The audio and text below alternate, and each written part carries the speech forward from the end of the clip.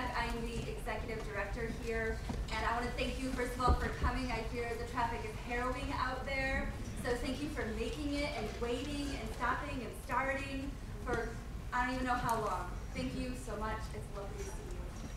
I'm going to start by thanking our media sponsor tonight, Magic 104.9, and also Ferris State University, Diversity and Inclusion Office. It takes many partners and many people to make events like this come to fruition. And so if you could just give a little bit of round of applause, FSU.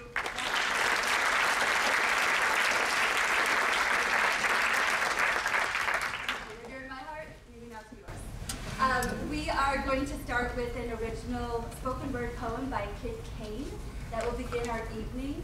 She'll be followed directly by Dr. Pilgrim. I asked how I should introduce him, and he said, point and say that's him. He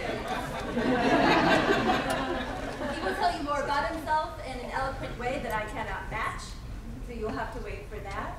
Directly following Dr. Pilgrim, we will have a Q&A. So if you have a burning desire and a question or anything you want to say, there will be time for that afterwards. So again, thank you for coming, and I'm going to introduce Kane.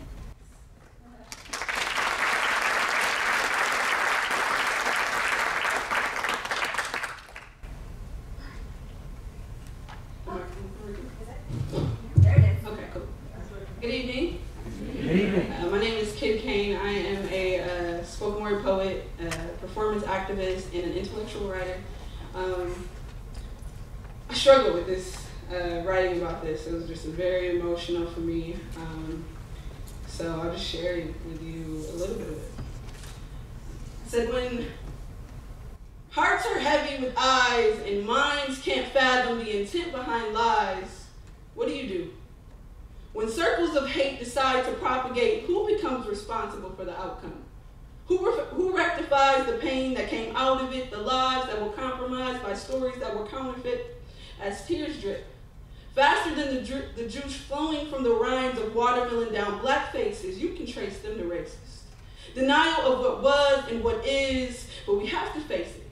It's not the caricatured, over-exaggerated faces, but the intent behind the intent that lied behind the eyes of the racists that didn't see us as human, that didn't see us as whole, that didn't value our bodies, so they mocked us as hobbies, photographed our bodies hanging lifeless with ease from trees, and mailed out postcards with smiles. How do you inflict so many wounds and deny the scars? They chose not to see us as human, chose not to see us as whole, chose not to value our body, but capitalized on the destruction of our character, and mocked us as hobbies. I wonder if they're proud of who they are. I wonder if they're proud of the lies. I wonder if they're proud of capitalizing off our untimely demise. These are just questions that run through my head as it shakes. And I can't hear myself think over my heartbeat as it breaks when circles of hate decide to propagate. Who becomes responsible for the heartbreak, for the pain? They sold their soul in exchange for profit, with stories about us that were counterfeit. So when hearts are heavy with eyes and minds can't fathom the intent behind lies, how do you find tolerance for the intolerable? How do you find tolerance for the intolerable? And I'm hoping that's what we'll learn today from Dr. Pilgrim. Thank you.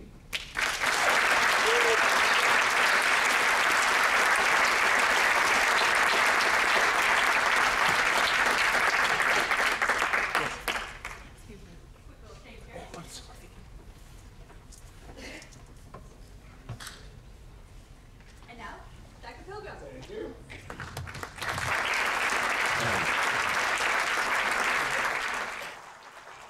That is the best introduction I've had. Can you hear me? No, not you guys. The person back there, can you hear me? All right, good. So a couple things real quick. First of all, thanks for coming out. The older I get, the more appreciative I am of opportunities to stand before people and talk. I don't tell people what to believe. I tell them what I believe. I do not present myself as an expert, though I've spent the last 3-4 decades reading and traveling and talking But I recognize in every audience there are people whose insight is at least as valuable as mine, and in many instances more valuable than mine. And so it's really humbling that people would come out to hear me. If you had anything to do with me coming tonight, can you raise your hands? All right, can you look around at those people? I want you to look at them for two reasons. Number one, I'm very thankful. And number two, if this goes poorly, then you know the people. So raise your hands again. And then I see my supervisor is here, Dave Eichler, the president of Ferris State University. Give him a hand.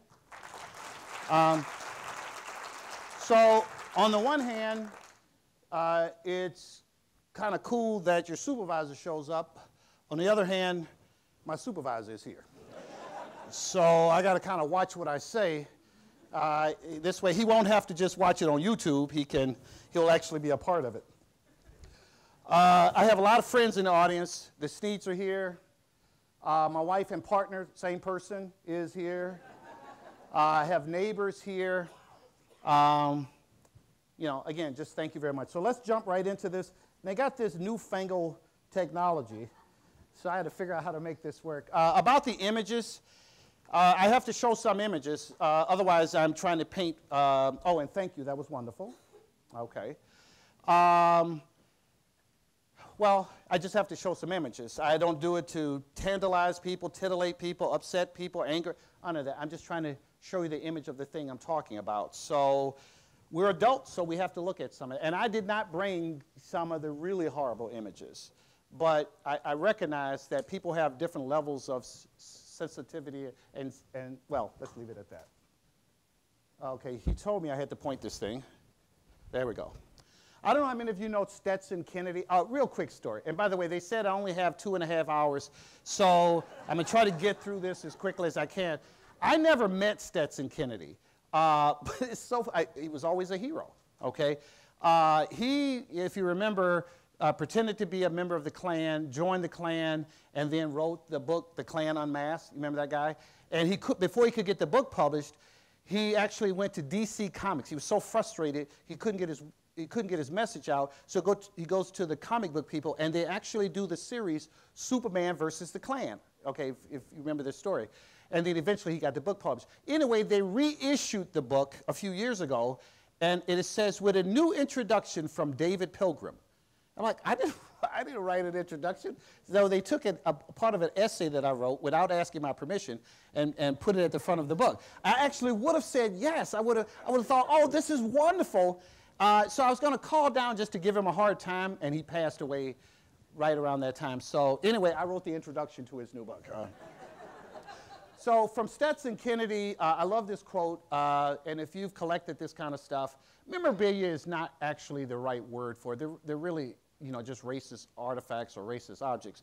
But anyway, if you collect so-called racist memorabilia, and I know Bayard is here, and he collects, then you can kind of visualize this guy running around at the 1960s when people are throwing away all their whites-only signs and their all the segregation memorabilia, and he's collecting it because he kind of sees the future.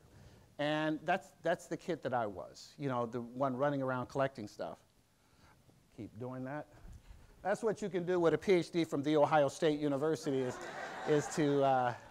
Okay, real quick, because we got to get serious. I got to tell one little other thing before we get started. I know some of you have heard this story. If you've heard this story already, just talk amongst yourselves. For the rest of you, I'm in Sam's Club on, I just got to tell you, I know I shouldn't. But I'm in Sam's Club on, what is that, Alpine? And this woman comes up to me and she has a sweater. And she says, you know, you look like you're the size of my husband, so could you put this sweater on? And I'm like, that's just odd to ask somebody to do that. And so I says, no, I'm not going to do that. And so she says, well, you know, could I lie it on your back? I said, I'm not sure if it's lie or lay it. No, you can't put that on my back. And she said to me, you're the meanest man I ever met in my life. I don't even know this woman. And she was like, you're so mean and rude. I was like, listen. If you needed help and I thought you needed help, I would, if you were in a ditch, if your tire was flat, if you needed money, whatever, I would try to help you. But I'll be damned if I'm going to put on a University of Michigan jersey just so just so you can see if it fits your husband. And if you love your husband, you wouldn't make him wear it either. So I say that also because President Eichel is from the University of Michigan. So, and in case you haven't figured it out, I am from The Ohio State University. So anyway, this is sort of the old room. We used to have 500 square feet. That room now has sexist objects in it. We have people come from all over. Tracy Bush and some of our colleagues there are doing a great job with that. But it was just 500 square feet. Some of you, how many of you went in that old room? And so the advantage of being in that old room was that you just really had the sense of being overwhelmed, which is kind of what we wanted. You really felt like these objects were so pervasive in our society that you could almost not breathe. But it was so small, only 500 square feet, that it was really functionally visual storage. But we did a lot of good work in that room. I know a lot of you probably have seen these objects, and I could show any number of objects. Our website, we just changed it because it's a wonderful website, by the way, thanks to Franklin Hughes, but we had like a mistake on there. It just hadn't been updated. It said we had 5,000 objects. We probably have closer to 14,000.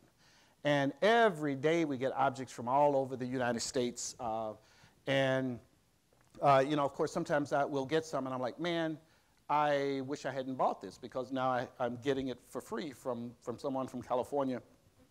But we're growing. We have people coming to visit from all over the country. And, but my point is this, and I'm a sociologist, that if you show me the objects that a society creates, I don't need to talk to the people in the society. I can tell you about their attitudes, their tastes, their values, and their behaviors just by looking at the objects that they create. And quite frankly, a society where race matters the way it did in the U.S. means, it does in the U.S., means that we racialize objects. And you'll kind of see that a little bit today. So the lawn jockey.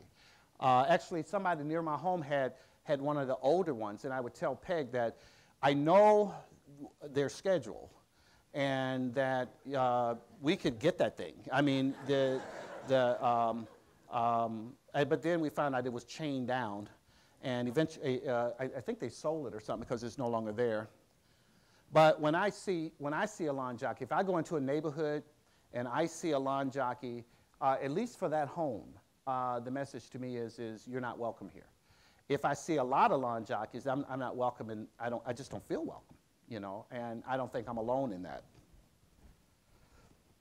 that. In terms of separation, and that's really what I want to talk about today, this kind of us versus them kind of piece. This right here is what's called a pathetic ballad. Isn't that a wonderful name? I mean, wonderfully accurate name. But this is one, I think this one's Stay in Your Own Backyard. And so we have lots of images in the Jim Crow Museum which say to people, stay where you are, stay here. This is your place. And I'm going to talk about how that parallels with some other groups. But the message here is, now, here's the thing. Sheet music is an everyday object. What do people do with sheet music? Well, they play the music, right? In the comforts of their home, they would sit at a piano and they would play. And so it became racist propaganda as entertainment. We did that so much in this culture. This is a picture by Gordon Parks. Oh, by the way, he's also one of my heroes. Everybody know Gordon Parks? Well, Chef. He's a bad, what? Damn, did nobody see the movie? Or is it just, are there any black people in here? I'll try again. Chef. I guess I am the only black person. There you go, there you go. Shut your mouth. All right, so anyway, he wrote the score for that. But I think he's mostly, and he did The Learning Tree. Remember the movie The Learning Tree? But I think he's mostly known for his photographs. And you know, there's the really famous photograph of the African-American woman with the mop standing with the American flag behind her. Anybody remember that picture? So symbolic, it's just a wonderful image. Anyway, I did not know this. Just before I was born, Gordon Parks was commissioned by Life magazine to take pictures of the separate lives lived by African-Americans and European-Americans. And he came to Mobile, Alabama, and this is one of the images that he shot. This is like 3 blocks from my home. And I saw that picture for years and years, and never knew that it was 3 blocks from my home. And of course, I grew up in what I call a half world, where we were divided another story. I don't know, I have a book coming out in, first plug, I think it's in September, and it's called, I have to think about the name. It's called Watermelons, Nooses, Straight Razors, and Other Stories from the Jim Crow Museum. And I'm putting this picture in there, even though it has nothing to do with any of the chapters, because it's just, I couldn't shake this image out of my head, where there's just a person using another person as a chair.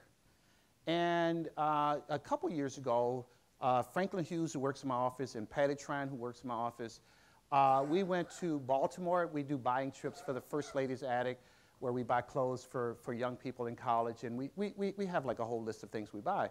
But we went into this black memorabilia show, and there was a chair, a cement chair, made out of a little black boy holding, and people would sit on him. And I should have bought it, but I had no way to get it back, and they wanted too much, but I really regret not having bought that. And I was complaining to someone one day about not having purchased it, and they says, well, have you ever seen this picture? And so I saw that picture. I'm going to tell you, this is not, the stuff I talk about is not pleasant, and you know, I actually can come back here and talk about cooking. My wife and I, we cook a good gumbo together, mostly me. I can talk about sports. I can talk about, I don't want to talk about politics. I really, really, really, really don't want to talk about politics. But I can talk about politics. But I come today to talk about some of these really ugly things. So I'm going to tell you real quick the ugliest thing you'll ever hear in your life.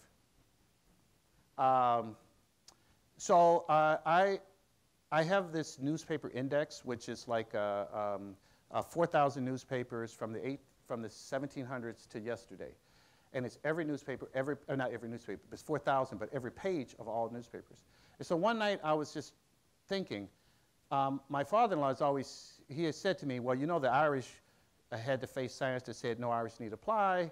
And then I remember later there was a debate about whether or not that really happened or the extent to which that happened. And I thought, well, you know, I'm just going to type that in. So I typed in no Irish need apply. And there were in newspapers advertisements that said no Irish need apply. And I was like, oh, that's cool.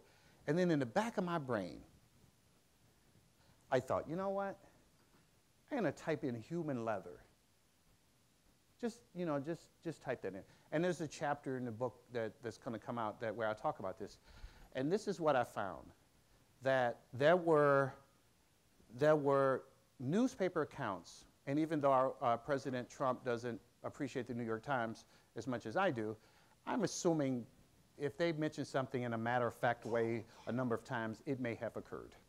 But also the St. Louis Post and the San Francisco Chronicle and what's the one with the B? Sacramento Bee. So I have a whole list of newspapers where they, in a matter-of-fact way, it's not even the story, it's not even the main part of the story. What they do is they discuss black people's skin being used for belts, for wallets, for the book bindings, for the leather for book bindings, for a razor strop, the thing that you sharpen your razor on, just anything that you would use as a leather product. And so I have dozens and dozens of those in there. And you just think how far we've come as a culture, not just that was done, but that it was reported in the paper. So our papers. And so when I look at something like this, it doesn't seem as unlikely, given that those things did occur. I, at one point, wanted to create a funnel in the museum where, of course, it was big, and then it got smaller and smaller, and you were surrounded by the laws that, you know, kept blacks and whites from playing checkers, from boating together, from doing anything that implied social equality, anything that implied intimacy, anything that implied that the racial hierarchy was wrong. Because of a space limitation, we ended up just creating kind of a wall of sorts. But my original idea was to, you know, kind of just kind of close in on you. But if you come to the museum, and you'll kind of see the wall that we created. Unfortunately, well, let me put it this way, because I've always prided myself on trying to be objective. I think there's disadvantages to being a sociologist, as Tony Baker can tell you, but there's advantages. And one of those is that we're trained to be critical but objective. And so I've tried to be objective in my analysis of the U.S. and where we're going. So for the last 2 decades or so, as I travel the country, one of the things I would always say is that the United States is today more democratic and more egalitarian than it has ever been. And there would be people screaming at me, oh no, things are worse than what I said. No, let's look at the objective measures in our culture. And I would say we are more egalitarian and more democratic than we have been. And I no longer say that. I'm not saying we're 1950, but I'm saying that I think we've taken a couple steps back here recently. So anyway, a T-shirt like this, well, at first when I saw that, my first thought was, I got to have it. And so we have a whole collection on President Obama. Like I've said before, I think he was a cottage industry for racist objects, where he was presented as every racial caricature you could think of. And here's the deal. I don't think there's been a president in my lifetime with whom I don't disagree. And I mean, there's something, some significant policy disagreement that I have with them. And in many instances, I think that were I president, and look at me, it's easy to do that, right? I'm living in Rockford pretending to be president. But were I president, I would do this different, and I would do this different. So it's fine to disagree with people. It's absolutely fine. But it's not fine to disagree with a person and then portray them as a monkey. It should just be sufficient to say I disagree with them. I think they're wrong. You don't have to present them as Hitler.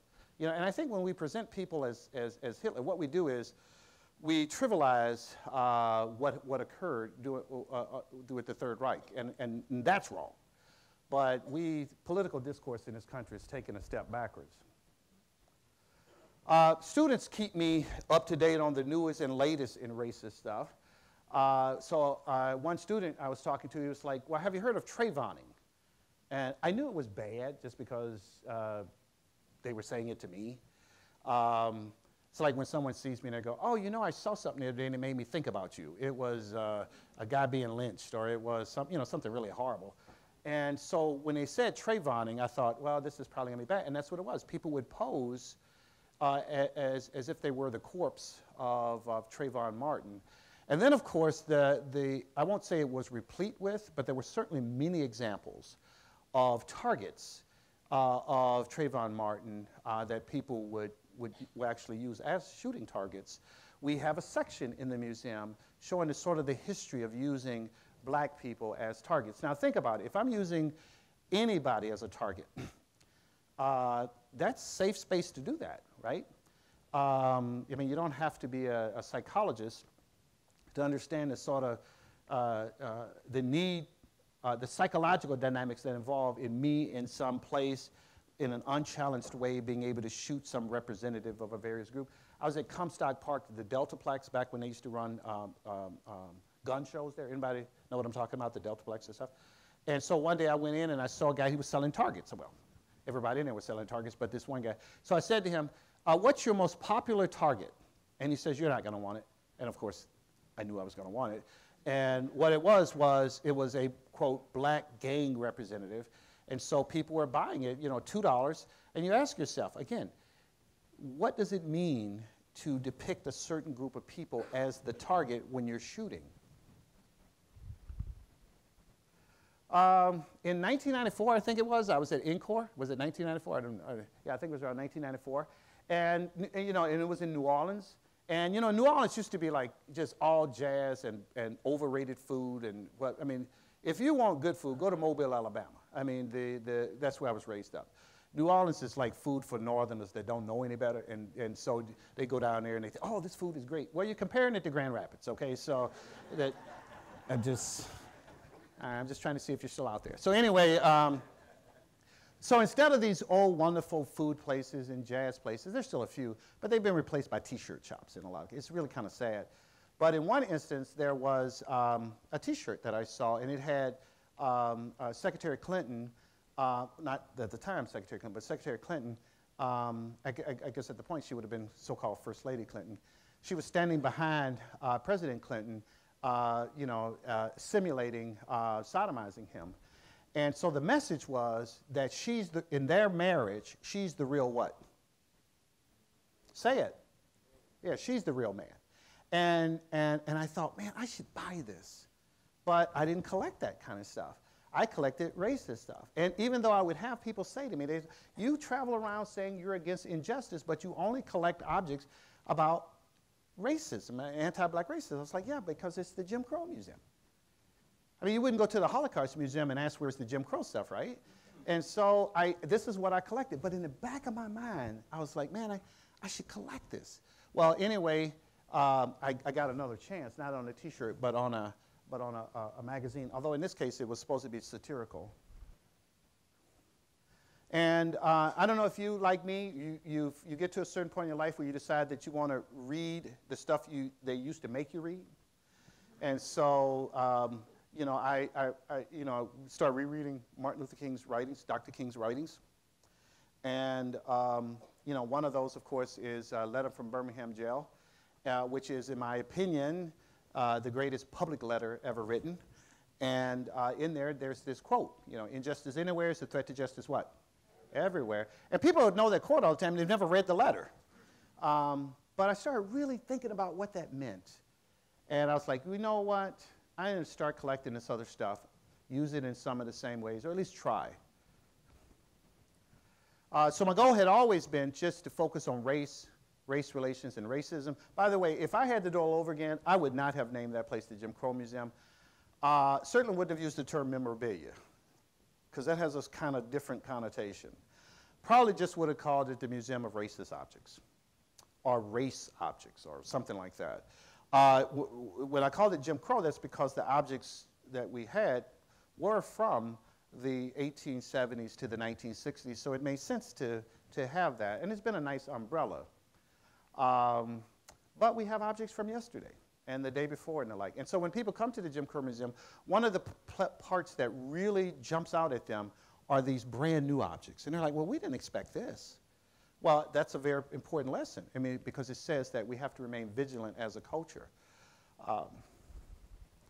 So I started looking at other, I remember going to Clayton Rye, one of my colleagues at Ferris, and I said to him, I'm going to start collecting sexist objects. And he was like, where would you start? And it was such a profound question. Actually, he could have asked it the other way, which is, where do you what? Where do you finish? It's everywhere. It's everywhere. Anybody ever heard of Spencer's? That store is a freaking museum. I mean, if you ever go in, if they had placards, if they had didactic panels in Spencer's, you would think you're in a museum. And if they charge you too much to get in. I mean, you would think I'm in a museum. And that's a mainstream store, right? So I just started seeing this stuff everywhere. And I thought, okay, I gotta get a focus here. Focus. And so I thought, well, what I'll do is I'll look back at like the struggle to get the vote. And so I started looking at trade cards and postcards and started collecting those. And of course, what's the message here? Say it out loud, say it.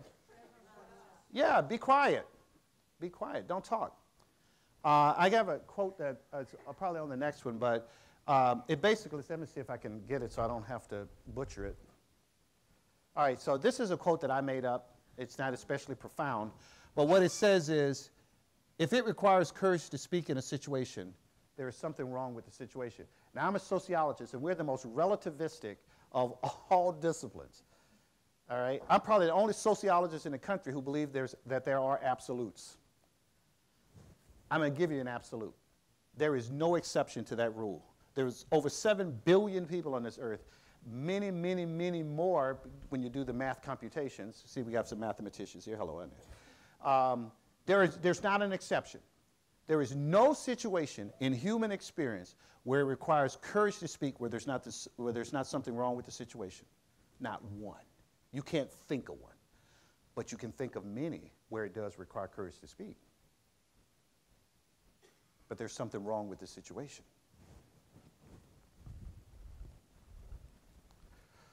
So I started finding all these, like with African Americans and others, you have certain caricatures and stereotypes. By the way, a caricature is not a stereotype. A caricature would be like Mammy, Tom, Sambo, Pickaninny. Stereotypes are like blacks all like watermelon, or they're ignorant. They're like these negative attributes that you associate with the caricature. Well, I started finding the same thing when I was looking at women. So I would find, you know, the bitch, the nag, the hag, these caricatures, the gold digger, whatever, and then I'd find these stereotypes which were attached to those. Does that make sense? So you look at a word like bitch. Now, again, I'm a sociologist. Words, they teach us this first day in sociology. Words have no inherent meaning. They're just sound signs. So if you go to a country where they don't speak English, and you stand out there and you go shit, shirt, shut, they're the same thing. They sound like the same what? Sound signs, right? But they have very distinctly different meanings, and we share those. We give those sound signs meanings, and then we share those meanings. So the word bitch in and of itself has no inherent meaning, right? But it has a meaning. It's like the word nigger. It doesn't have an inherent meaning, and there's a battle over what it does mean or does not mean. Well, so I get all that as a sociologist, but I'm also a social critic, and like our founder, Mr. Ferris, someone who's trying to make the world better in my own way. And so I don't like when those words sometimes become mainstreamed in our society. And quite frankly, the battle for the word bitch has been lost.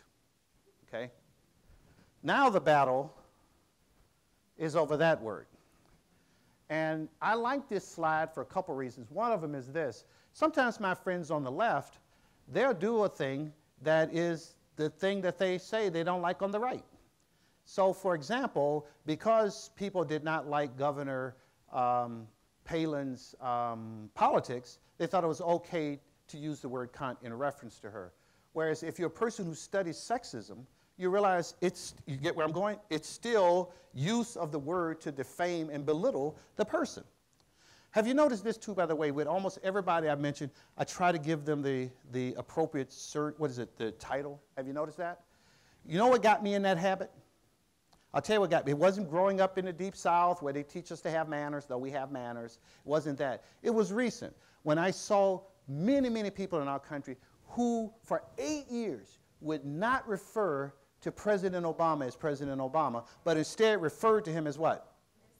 Mr. Obama or Obama. So I'm going to say President Trump. I'm going to have to take a deep breath when I do it, but I'm going to say President Trump, you know.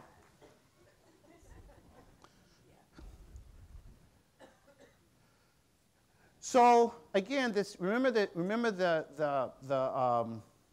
what is it? The slide I showed you with Secretary Clinton, where she was supposedly, you know, sodomizing President Clinton. So here again is this idea that that First Lady Michelle Obama, that she's not really a woman. All right. It's not just that she's muscular, but that she has a bulge, which is supposed in some ways to suggest that she has male genitalia, whereas I just forgot her name. First Lady Melania Trump is presented as, you know, more traditional, feminine, you know, lady, as it were. So now keep that slide in mind as I show you the next slide. Now this is from the other side, and so now you have, and I have two daughters. One's at Penn, and I told her, you're the first Pilgrim to get into an Ivy League school without a mop. And she's like, that is not funny. And apparently you don't think it's funny either. No, there's no way they would have let me at Penn, and I wouldn't have wanted to be, you know. The Lord wanted me at Ohio State, so that worked out well. But anyway, she and my other daughter, Gabrielle, who I'll see tomorrow or day after tomorrow in Chicago, they introduced me to the term slut shaming. And so they would, you know, I'd see someone and I would make a comment or something, and they would say, Dad, that's slut shaming. That is slut shaming. You should know better. You're a sociologist. And so then I started looking around and realized that whatever you think of First Lady Trump, I mean, this is an example of slut shaming. Okay? We can get into debates about what would have happened had First Lady Michelle Obama been in a magazine or whatever, but the reality is that when we have depictions like that, that's an example of slut shaming.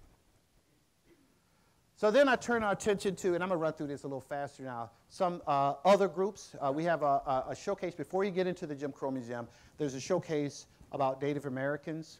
And again, you have the various, you know, it's funny. If you go to, not funny, haha, but if you go to a gun show, there is a sort of romanticizing, idealizing of indigenous people.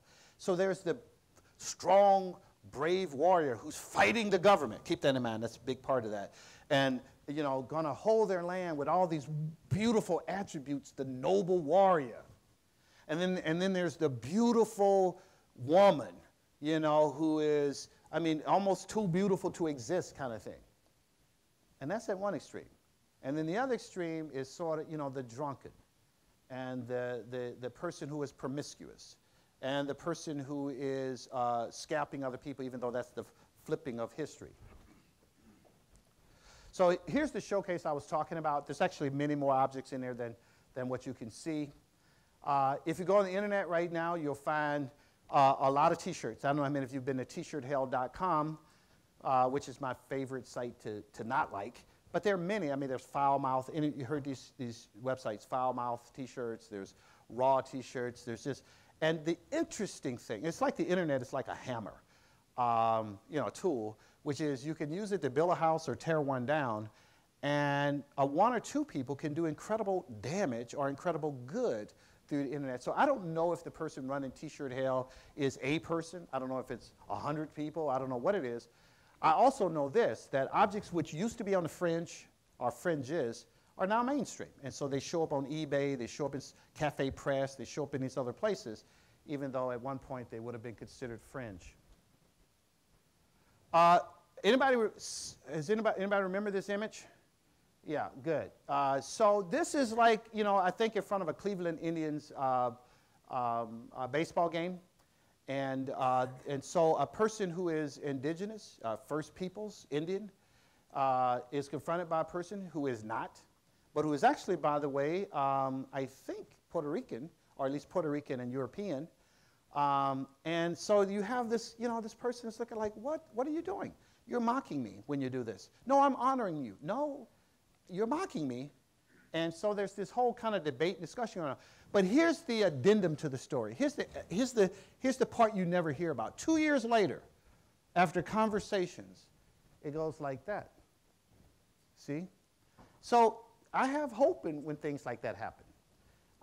That two people got together. Again, when people come in the Jim Crow Museum, I tell our docents in the sexism collection and in the Jim Crow Museum, you are not charged with changing somebody. You can't do that in 50 minutes. I mean, you have that whole Saul on the road to Damascus get hit with lightning, and in 3 days of bumbling around turns into Paul. That happens like once every 2,000 years. Wow, somebody went to church. That actually worked here. I say that someplace. Oh, this is Grand Rapids. Okay, so I forgot where I was for a minute. Said that in New York, and people are like, what the hell is he talking about, you know? There's like one guy in the back, I get it. So yeah, but it doesn't usually work like that.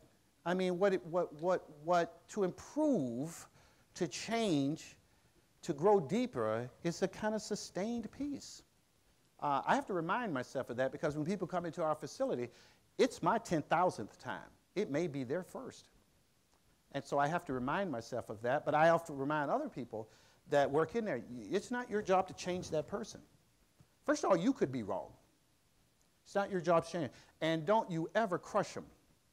Because if you crush a person, you may get some cathartic good feeling out of that, but the reality is this, once you crush a person, you can never teach them. And you can't teach anyone who watched you crush them, and it's going to be hard to work with them in any way. Even though the tendency is, especially those of us who are activists, is to let them know where they're wrong. Point it out. Make this indelible imprint on them. Put them in their place. Well, yeah, but after it changes everything. That's not to say you don't scream sometime. So these are just some images that I pick up from, oh, I got to tell you this story. Stormfront, give me another 10 minutes or so. Is that okay? Yeah, it's like 3 people are like, yeah, it's fine. So Stormfront is like one of the racist, most famous white supremacist sites. It's like you can't use the word racist anymore. It's like I was calling the alt-right racist in Huffington Post and some other places back before it was, I was anti-alt-right before it was cool, right? And so I would say, well, you know, that's kind of just, it's not just white nationalism, it's white supremacy. And so we were having these conversations. And anyway, I knew about that because of Stormfront, and I'm on their websites all the time, and so I'm engaged with them. But anyway, the guy that does the cartoons, you know, and even if you're a white supremacist, you still have rights, right? And so if you're an artist and you're a white supremacist, it's still your work, right? Well, I stole his work deliberately. I took a couple of his cartoons and put them on our websites. Now, I attributed it to him, but he says, don't put my work on your site, you blankly. I don't have to add the other part. You can use your imagination. And so I was like, no, I'm going to put it on there anyway. So eventually he got so angry at me that he ended up writing me this really prolifically, dramatically profane email. It was actually a fantastically profane email. And at the end of it, it says, in effect, and if you're going to do it anyway, then just go ahead and do it. And so I told our webmaster, I was like, see, that's permission. You know what I mean? But we ended up taking it down. I want to mention real quickly about poor white people. Native Americans and poor whites are similar in ways in terms of how we handle them. In other words, there's this one category that we treat as noble and praiseworthy, laudatory, and then there's the other that it's almost like this bipolar kind of thing in that sense. So, for example, with poor whites, you have like the Waltons, and so they are you know, Christian in a society which is mostly Christian. They are hardworking. They are smart. They have all these quote traits, these noble traits, right? And they don't know when to stop saying goodnight. So you have that group. And then you have the group from Deliverance. You know, boy, them shoulders, some purty lips. I mean, you have, if you ever watched the movie Deliverance, that was really disturbing what I did. But you know, the one group in a society that we actually use the word trash to describe. That we actually use the word trash. And I don't want to call anybody out, but I recently had a visitor to the Jim Crow Museum, and this almost never happens. And so when it does happen, it leaves an imprint. And he said to me, I want to say something. He was part of a bigger group. He was an older guy. By that I mean he was older than I am. And so he said to me, what do you think about this? What if I were to say to you that there's 4 kind of people in the world? First of all, that's silly. There's only 2 kind of people in the world. But he says there's 4 kind of people in the world. No, he says there's 4 kind of people in the U.S. He says there are good white folks and white trash, and there are Negroes and there are niggers. And I said to him, do you even understand what you just said? So you need to provoke, what are you trying to do? There's a conversation you're trying to have with me. I'm now going to have that conversation with you. But you didn't have to get there that way. And so let's now understand something. You just had your turn. And now it's my turn. First of all, there are Asians, there's bunches of other people. And you can't reduce folk to these simplistic categories. And then what makes you think it's okay for you to word nigger in front of me in that context? Right? So we had a little conversation, as it were. I don't usually get like that. I mean, because for us as a facility to work best, it works best when we don't talk much at all, when we just ask people to tell us what they see and then to listen to what other people see when they're looking at objects. This I saw here. Everybody saw that here? Thank you for putting that in my head. I cannot get that out of my head now. That is such a powerful image. We recently had a conference in San Francisco, and we were near the Tenderloin District. And I don't know if you've been in San Francisco or near the Tenderloin District recently. It will crush your heart to see the people. It will crush your heart.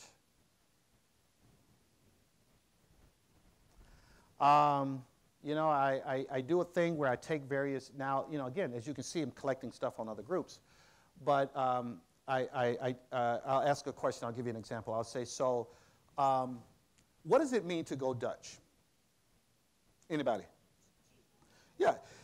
What it really means is you want to keep your own money. how is that different from the stereotypes of Jews? The stereotype of the Dutch is they want to keep their own money. The stereotype of the Jews is they want to keep their money and get yours, okay? And so there's this idea that Jewish people like money more than other folks. And you kind of trace sort of the history of the stereotype and all. And so what I would do is I'd talk about Europe and certain jobs and how these stereotypes get manufactured. And then I'll ask this question to the audience. How many of you like money? And by the way, I'll ask you now, how many of you like money? Raise your hands. Don't lie to me. I saw you walk in here. You got out of that fancy car. Okay, you like money. How many of you wish you had more of it? Okay, but we don't associate that with your race or ethnicity. See what I mean? Okay. It's like if somebody black breaks in your house, this is what you know. Somebody black broke in your house. What you don't know is that they broke in your house because they're black. Or that another black person will break in your house. You only know that person broke in your house. And I've been around wealthy white people a lot over the last 20 years, in part thanks to my wife. I thought she was going to be a corporate attorney and I was going to get some of that money, but that didn't work out. She decided to help people. And so, but I remember I used to say this to her, oh my goodness, these people, the rich, they drink and they cuss and they fight and they sleep. They do all the same stuff. I don't know if you remember those conversations. It was like a good experience. I was like, wow, all my poor friends from Pritchard, Alabama, Highway 45 should have the opportunity to see what I'm seeing. And to recognize that we're folks, that we're people, flawed souls all. Asian Americans, the Tojo caricature, right? Lots of images of that we have.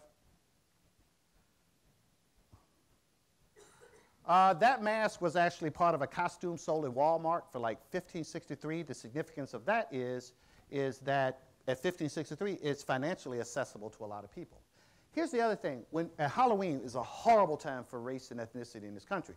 And stores like Partyland USA and Halloween, whatever it's called, Halloween USA, Partyland, they sell these costumes. So what do people do when they put on the costume? They act in the way they think that people act.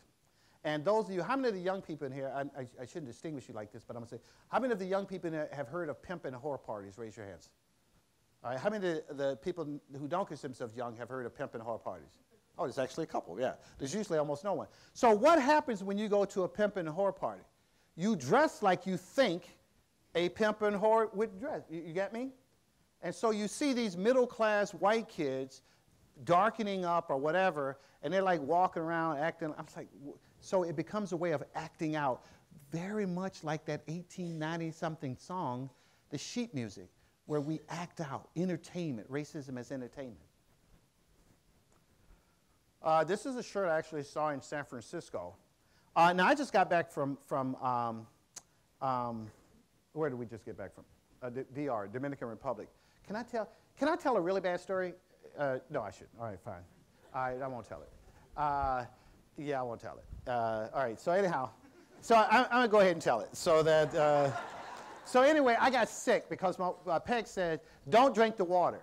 And I'm like, that's some first world bourgeois, you know. And I'm like, you know what? I'm a man of the people, right? I'll brush my teeth with this water as much as I want. So, you know, like 8 pounds later, you know, it was bad. It was all over Facebook and everything. So the part that didn't make Facebook, because I'm aware of boundaries and I know not to share too much. So anyway, I should not be telling this story. So anyway, I'm in the room, I'm sick, and I don't like being sick. No one does, but I'm like Sheldon on The Big Bang Theory. I really don't. Penny, I really don't like being sick. And so anyway, I'm in her bed. She's out at the beach because her primary concern is her tan and not the vows that we took many, many years earlier. And so I'm like laying in bed, except I'm sick, and I'm really, really, really sick. And I put out the sign on the door that says, do not disturb, all right? And my Spanish is practically zero, all right? And I say that not bragging or complaining, it's just a statement of fact. And so I put the sign out that says, do not disturb, and the door starts opening. Well, I see she's out there on the beach. I'm in there in the room alone. Now, I should also mention that I was as naked as a catfish. And so I'm laying on top of the spread. See, I tell you, should I stop? Are you interested? Should I just leave them hanging? So anyway, now the one word I do know is vermouth, you know, and I'm like screaming, no, stop, vermouth, get away, get away. And she opens the door and she comes right in. And there I am on top of the covers, as naked as the truth. And I did what any man my age would do. I sucked in my stomach. It's what I did. So that was, and resolved to learn Spanish as soon as we got back to here. So I have a few images that I want to show you. Actually, I'm almost there yet. This image right here, this is one of those that gets seared in your brain. I would say to people sometimes, if you don't think words matter, then be quiet. And if you don't think images matter, then close your eyes. But it doesn't work with images because the images are already in our brains. And this is one that's been in my brain a lot. These young kids, they're on their way to an internment camp. And over 100,000 people were interned in the U.S., you know, placed in camps. And 2/3 of them, they were U.S. citizens. They were Japanese ancestry, but they were U.S. citizens. Also, about 2,000 whites went to camps with them. They weren't supposed to be married to them because it was against the law, but they were married to them. They were family members and the like. And there they are, on their way to an uncertain future. And they're showing the V sign for victory. You know, the military, you know, the V sign, and they're waving the flags. We are Americans too. We are Americans too. And this is the whole wall thing going on. Now, I did not think I would live long enough to hear talk of a wall. I actually, to be honest with you. Immigration is an incredibly complicated situation for every nation. For every nation. It's incredibly complicated. But here's, and now I just got to get this off my chest. There's a segment of our society that deals with, this is going to sound really harsh and I apologize. There's a segment of our society that deals with complicated social problems by building gates and hiring people to watch the gates. And we have family members that live in gated communities. And by the way, I'm not saying, you know, live like you live. This is the U.S. That's on you. That's fine. And because often on the other side of the gates, I mean, there's golf, there's food, there's, you know, a lot of good stuff on the other side of the gates. But you can't turn the whole country into a gated community.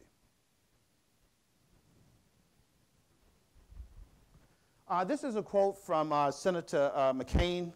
And the part that I want to show you is he was at a conference and he was talking about where the world is going. And there's just a part about how the folks who helped create the Munich Security Conference, how they would be alarmed by an increasing turn away from universal values toward old ties of blood and race.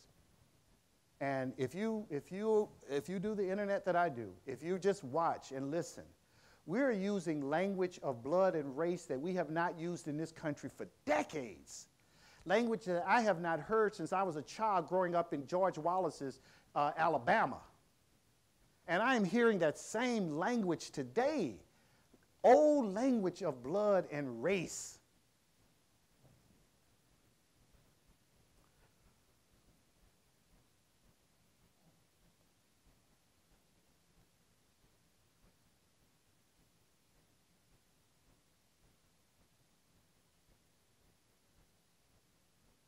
So I'd like to end with some images. I think there's about 5 images here. The first one I just wanted to show because sheet music, which we have a lot of, is often framed as art.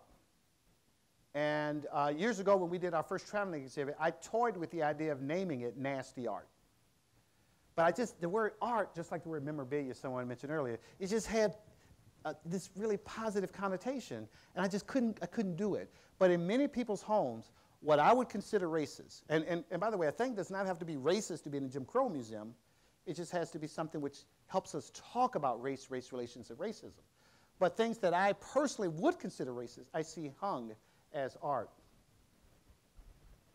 This actually is, there was a Canadian artist who did this for our traveling exhibit. I'm not going to talk anymore about lynching. I just don't feel like doing it right now. But anyway, that's a piece that we have in our traveling collection. This is a piece from Lester White from Grand Rapids. Actually, Bayard, where's Bayard? Oh, right here. Bless your heart. He actually helped me find this artist. And because I told him I wanted to have some art in the new Jim Crow Museum, which, I hate this word, which helped us deconstruct, you know, the racist imagery. And so he found Lester White. And Rastus, the cream of wheat butler, you know, is happy to serve. He's the so-called Tom caricature. But if you notice his finger. Yeah. And then we have this piece right here from John Lockhart, who passed away. Actually, he was a mentor to John McDonald, who painted the mural for the Jim Crow Museum, our Cloud of Witnesses mural, which I'm proud of. But this piece by John Lockhart, and I just love this piece because what it's basically saying is I ain't your mammy. And so, again, just like we look at the racist pieces and ask people, what is it you see? When someone comes to the museum, we would look at that and ask them, what is it you see? And he is my colleague. He was my colleague from the University of Michigan. This piece right here from Michael Ray Charles, and Michael Ray Charles and I now are sideways. I don't need to get into that. But anyhow, one of my problems is that I think his work sometimes extends the thing that's being satirized, if that makes sense. If people don't get the satire, you're just making more of the stuff that you're supposedly satirizing. Does that make sense to anybody? And he's well paid to do it. So I want to share a couple pictures here. We've discovered a story at Ferris recently. I'm so proud of Mr. Ferris. Whenever I talk about Mr. Ferris, I start sounding like I work for advancement in marketing. And it is what it is. The more I learned, when he was a child, his father took him to hear Frederick Douglass. And it made an incredible impact on him. And in 1902, he brought in Booker T. Washington to speak at Ferris. In 1903, he read from the Souls of Black Folks, W.B. Du Bois's book, to the Ferris student body. Between 1910 and 1928, he had a relationship with Hampton Institute, which is today Hampton University, where they brought students from there to Ferris State, or actually Ferris Institute at the time, to finish their college. Among that group were people that changed, I'm not exaggerating, that changed the United States. One of them, and by the way, how many of you knew that story? Raise your hands. Good, a couple people, yes. Well, we're going to tell that story everywhere because we're proud of that story, because our founder was first-team All-American, okay? Anyway, one of them is Bedford Lawson, who was the first African-American to argue and win a case before the United States Supreme Court, not Thurgood Marshall. He was Thurgood Marshall's mentor before they got sideways. But he was also a mentor to Martin Luther King. He was also a mentor to presidents and all. He walked the campus at Big Rapids, all right? And amazing. By the way, these paintings were done by Diane Cleland, who is a graduate of the great,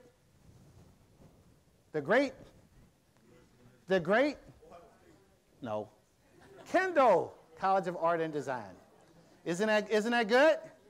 Yeah, that's good. So you thought I was saying Ohio State. Not everybody is from Ohio State. But John Glenn is, and Jesse Owens is, and David Pilgrim is, and I'm just joking to put my name in there. Don't worry about it. But anyway, this right here is Percival Pratis. Percival Pratis was the first African-American to be admitted before the press corps for the United States Senate and House of Representatives. Was editor of, actually, I'll tell you what, at one time, the editors of the Pittsburgh Courier, the Chicago Defender, where my father was, the Amsterdam News, the Baltimore Afro-American, these major newspapers which helped lure African Americans to the north in the Great Migration. At one point, they were almost all those people who had come through Ferris from Hampton. Almost all. Okay?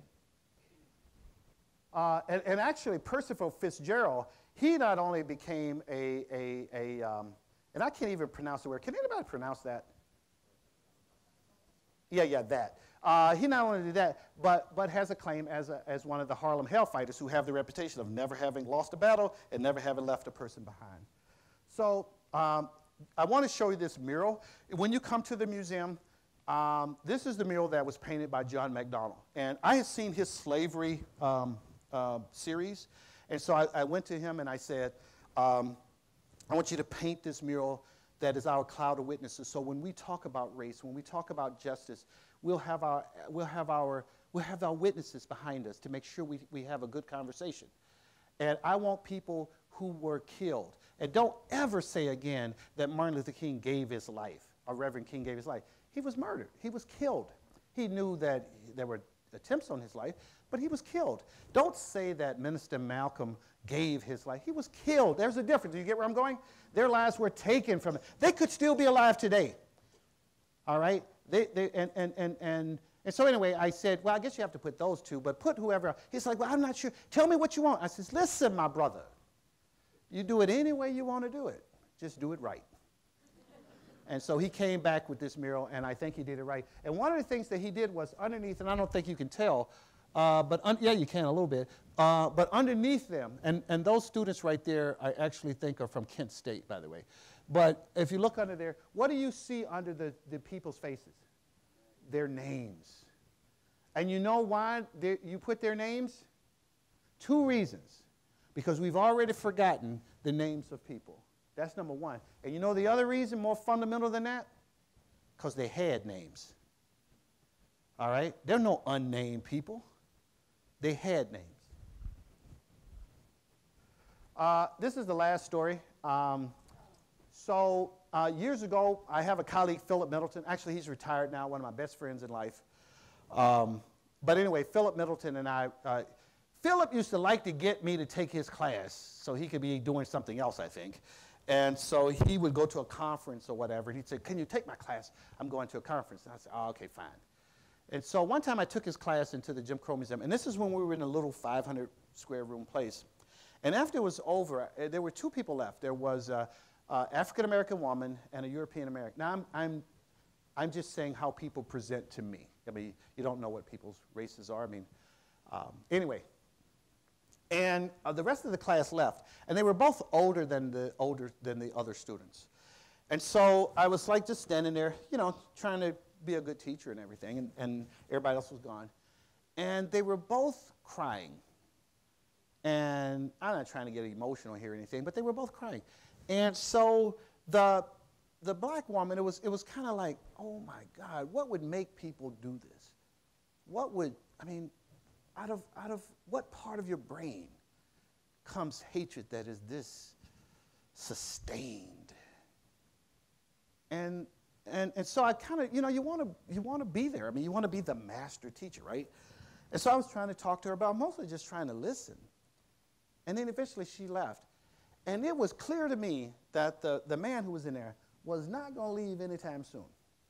And so I went over to talk and listen.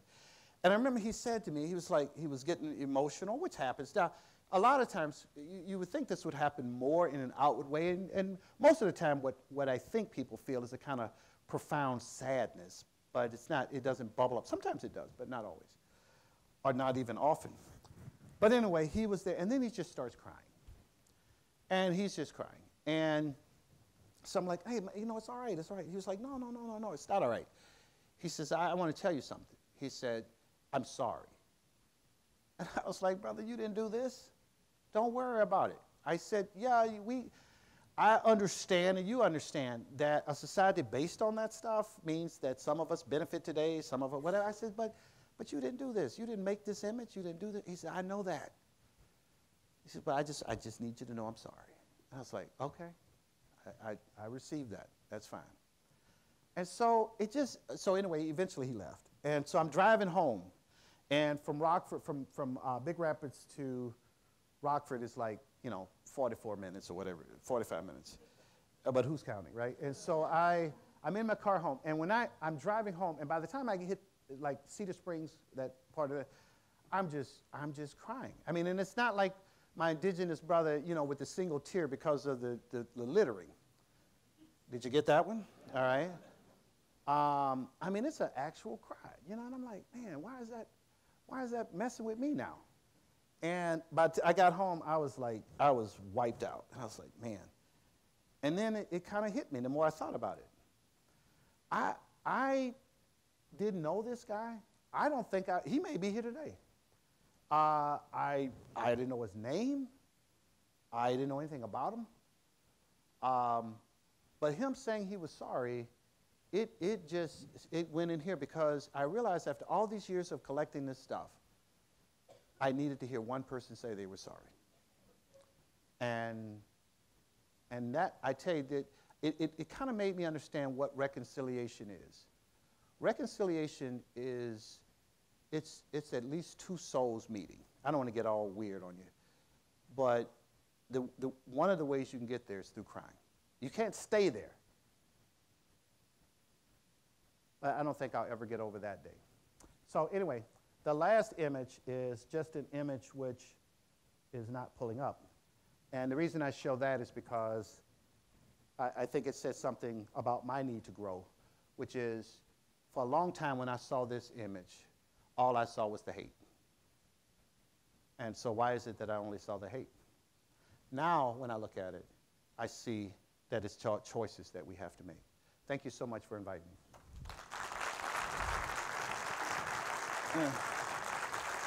Are you unplugging me?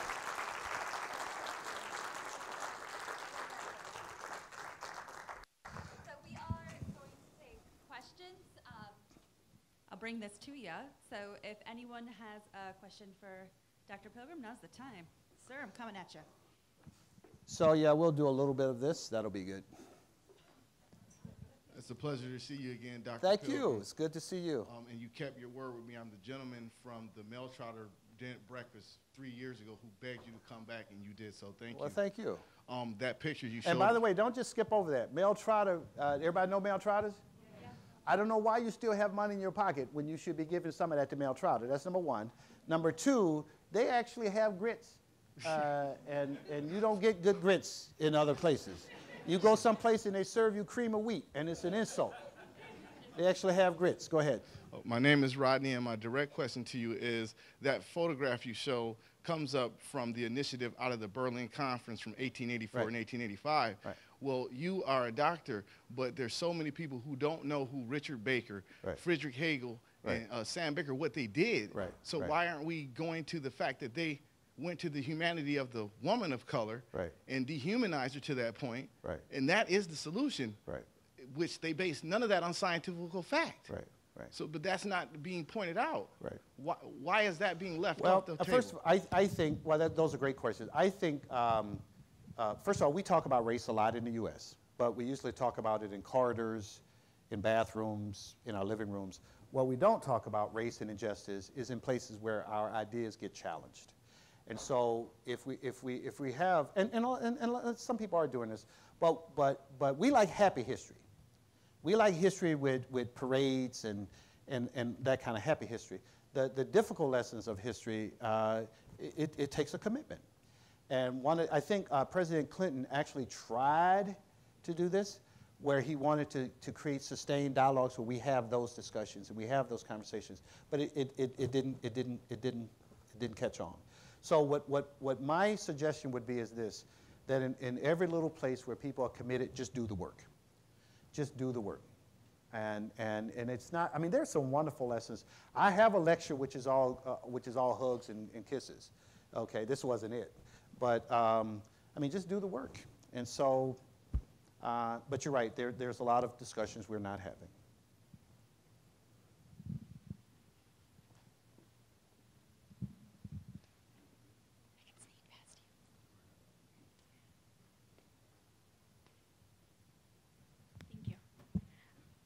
Okay, so I want to give some context to this because I have that burning feeling where I really want to talk about it.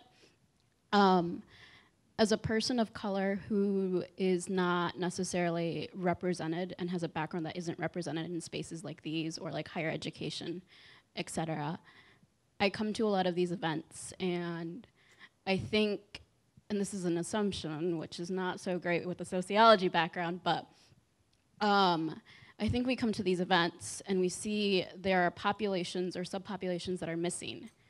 And I think we come here and we feel good about ourselves and then we leave, and then sometimes when we ask what's the next step in terms of kind of getting towards this more equitable society, beyond just reading and dialogue, right? This is an exercise in public sociology. What would you recommend for the people who are predominantly make up these spaces of having these progressive talks and learning more about it, what is your recommendation beyond just going to the Jim Crow Museum at FSU, reading and dialogue? Mm-hmm. So first of all, let's don't diminish the value of dialogue, though, right? If you work in higher ed and you don't believe in dialogue, you know, that's, so I believe in the I don't just believe in dialogue. I believe in the triumph of dialogue. I believe we talk till we fix it, all right? And that's higher ed. That's who I am. That's not just sociology. If we don't believe that as a nation, get rid of the 3,000 colleges, okay?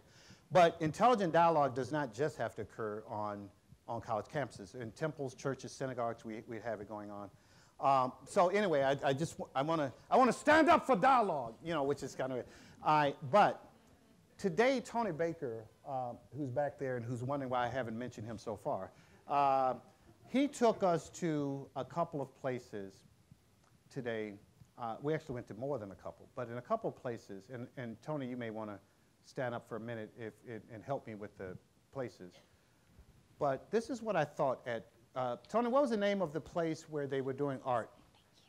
Where are you? Is Tony gone? Oh, so forget that then. So anyway, Tony did nothing today.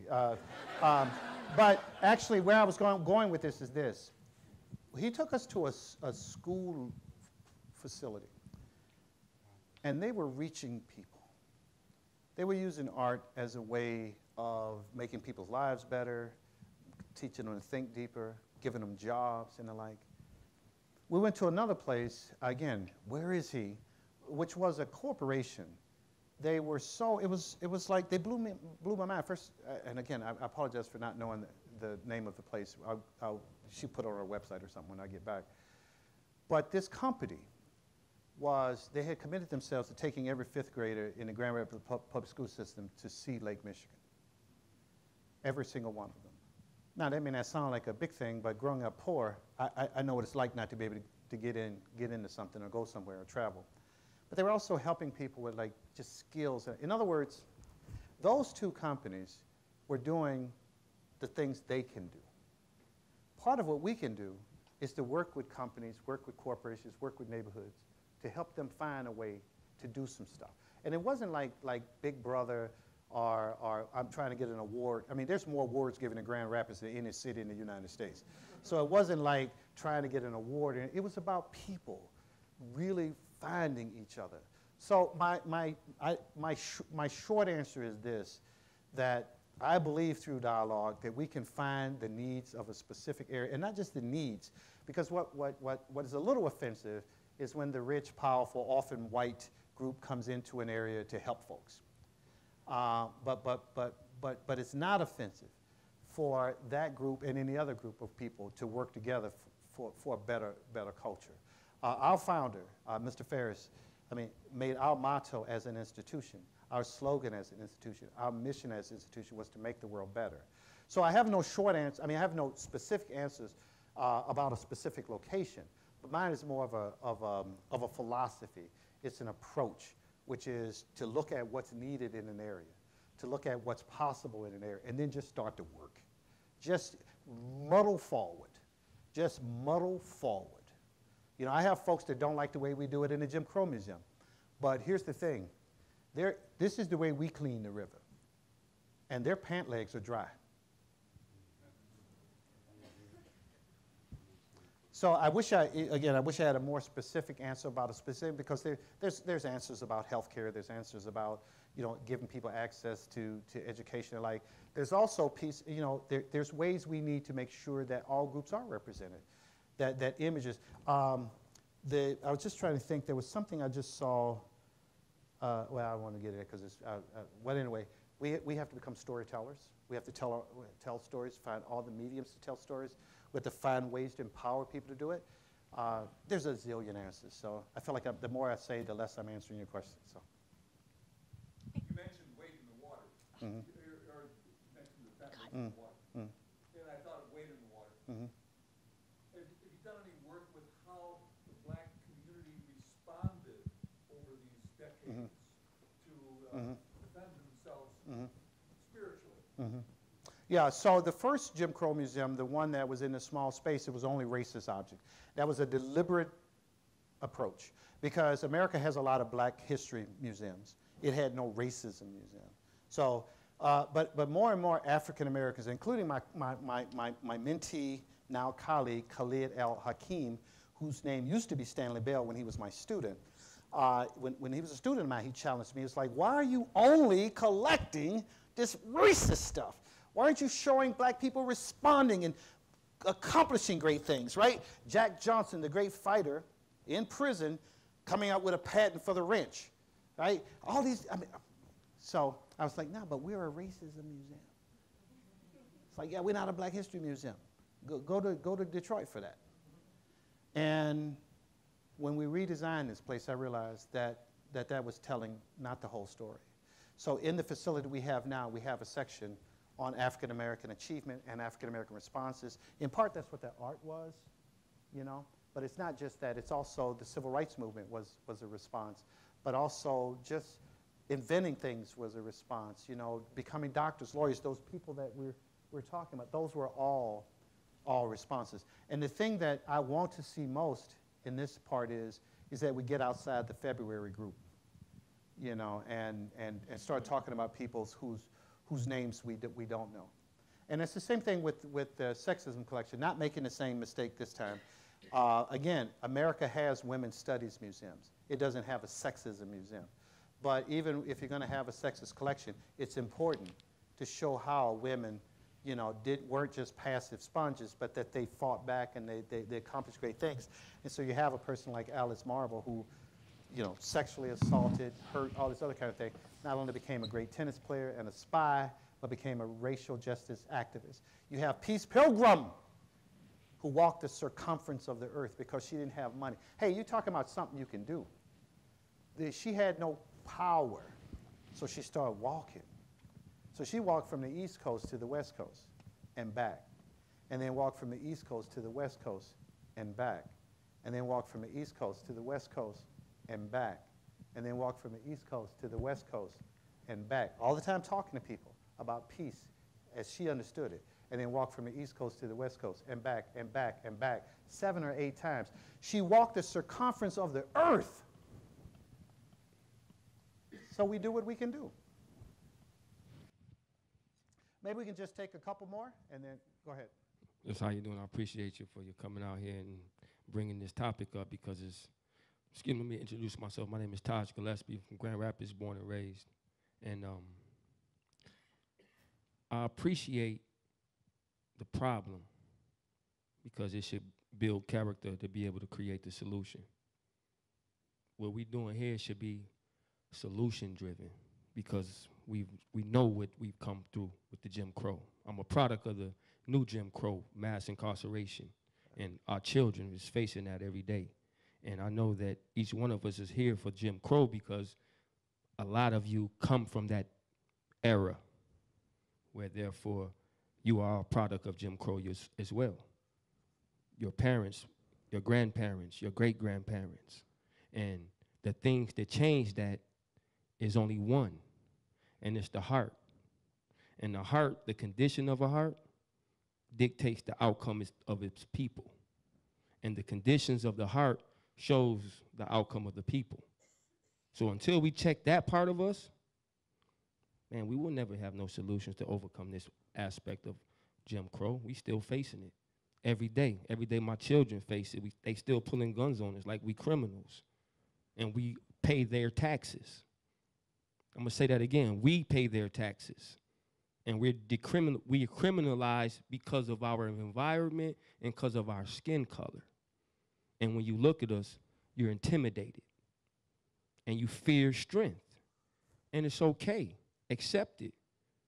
But don't judge it and you don't know or understand what it's been through. You don't know the story. So you can't judge someone's story if you never ever read it. And most times, we're judgmental. We point fingers, and we're not strong enough to stand against falsehood because we've been taught weakness our whole life. So this is what today is the day that things need to change, man, because judgment is near. And if you ain't prepared for it, you will get caught up in it. That's what I'm saying. Well, You thank got. you. Thank you, sir. Thank you. So a couple things you mentioned. One is, I think one of the failings of my generation was we stopped telling stories. And I think we had fatigue. I think actually we had misfounded or misguided shame. And so a lot of African Americans, my generation, just stopped telling the stories. The problem with not telling the stories is that they didn't tell the story of the triumph on the other side. So here's a weird way to look at it. When I look at the Jim Crow Museum with all that ugliness, what I see is the people that did amazing things despite that. And so we stopped telling that story. And we're going to run out of time here, but I want to tell you, I was watching the Motown, what do you call those info commercials? And it was Motown. It was the night Michael Jackson did the moonwalk backwards. I don't know if you've seen that. Yeah. And so they were showing that, and so it's 4 o'clock in the morning because I can't sleep and I'm reading stuff. And I'm watching this thing, and I look on there. This is the weirdest thing that happened. I'm watching it, and Michael, he's doing the moonwalk. Not as well as I would do it, but I mean, he's doing the moonwalk backwards. And I look in the audience, and most of the people are African American, and they're pretty. You know what I'm saying? They're dressed they got suits on, and obviously there's some wealth in there. And on the stage is Smokey Robinson and the Supremes and all these people, and everybody's having a good time. And for one brief moment, my thought was this: why am I doing this? Why don't I just dance? I don't mean that facetiously or anything. I'm not making that up. I had in my mind, why don't we just all dance? Why don't we just have a good time? Like eat, drink, and be merry. If this is all there is, then let's just eat, drink, and be merry. And then it passed, because the reality is that whether we dance or not, and sometimes we should dance. Like Marvin and Vandell is dancing in the streets. I mean, we should get in the streets and dance if we can agree on the music. But anyway, but when we get done dancing, the reality is that we have a society where we need to do some work. So thank you very much. Can we One more? Just one more? Okay, one more. One more. It'll be quick. Okay. Thank you, sir. I appreciate you taking one more question. All right. I'm sure you've already heard of the Penagage error. My question to you is based on race and the economy.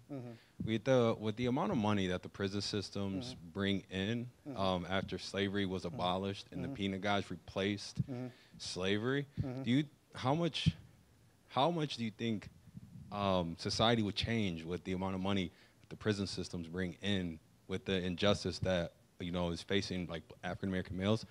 Because the prison systems, man, there's some you can invest in stocks and whatnot, and as soon as slavery was a $300 billion industry back then, and once the Civil War was hit, the South, they needed to bring in their money. So my question to you is, with the amount of money that the prison systems are bringing in, do you think that like there's a chance that things will change? Because our economy we make so much money off the prison system.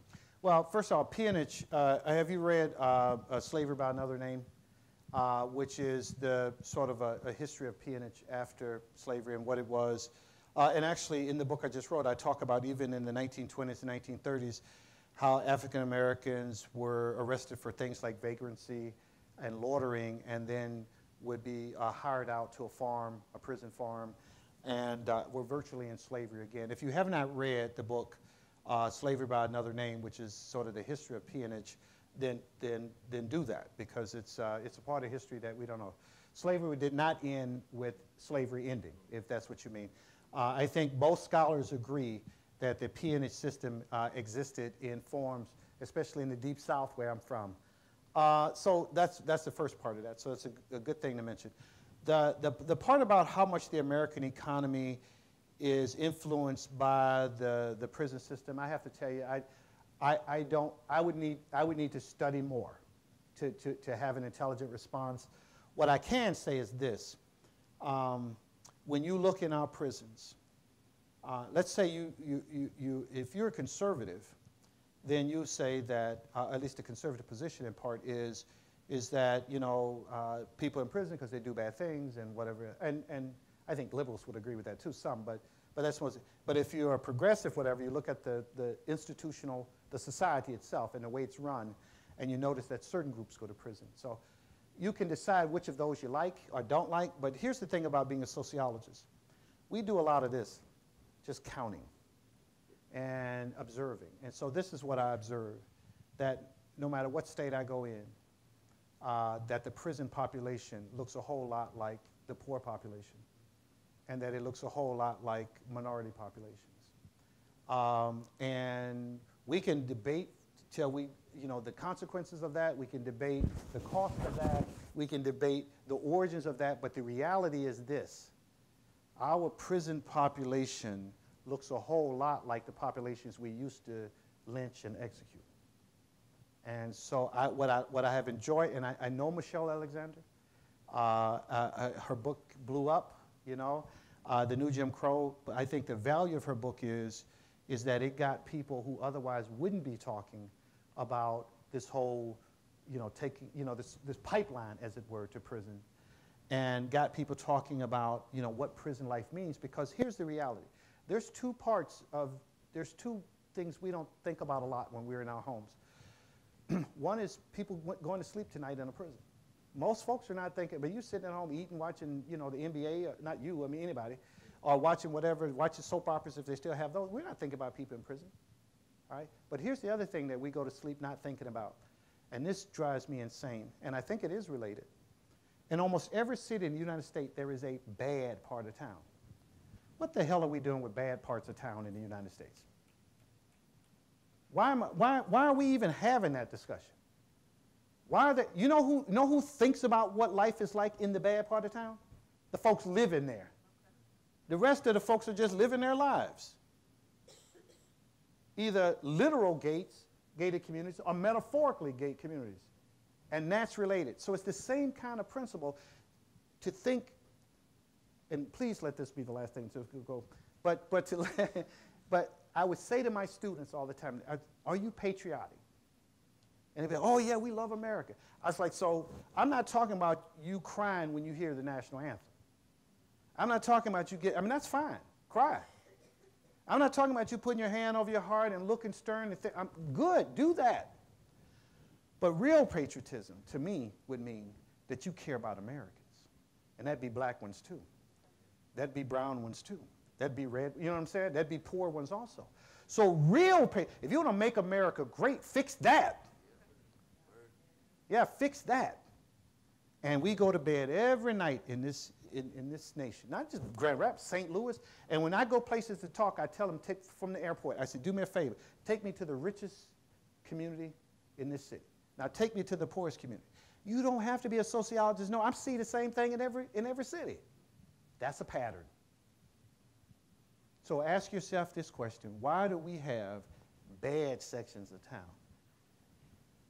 in this city on the top of the hill? So thank you very much.